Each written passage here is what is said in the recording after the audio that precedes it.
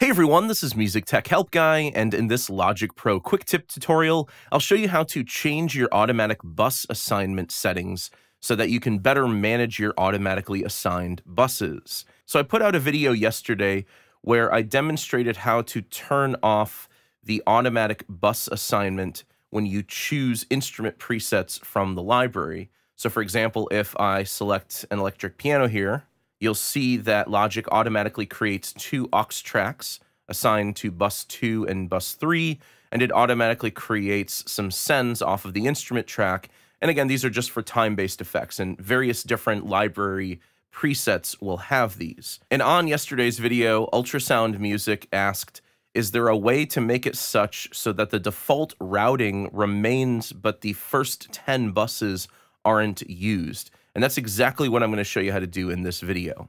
So for example, if I load up another one of these and just load up a completely different instrument here, you can see that it's created another aux track going to bus 4, and here's bus 4 on a send on this second instrument track. Now the way Logic assigns these by default is it just starts on bus 2 and then works its way up. So you end up using your first available buses here in the bus list rather than using later values or using later buses. Because, you know, let's be honest, when you're mixing a project, you're going to start with lower buses. You're not going to start with higher buses. And often I find myself actually using higher buses because some of these preset routings have automatically been used. So instead of these automatic bus routings starting on bus 2, we can push them down the list. So maybe you want these to start after bus 8 or bus 16 or bus 24. You can absolutely do that. And to find this feature, you just go up to Logic Pro, Preferences, Audio. And then from here, you're going to go to the General tab.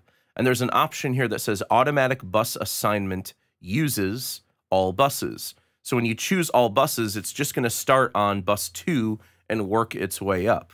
However, you can set this to buses above 8, above 16, above 24, 32, 64, and so forth and so on. So for example, if I set this to buses above 16, now when I go and select a preset from the instrument library, you'll see that it starts on bus 18 here for the automatic bus assignment.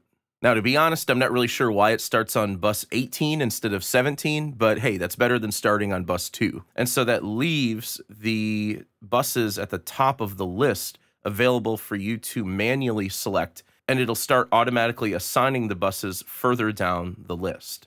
And that's it. It's very simple to set up. That's how you can change your automatic bus assignment settings. I hope you guys enjoyed this video. If you did, please leave it a thumbs up and subscribe to the channel to see more content like this. As always, thanks for the support, and thanks for watching.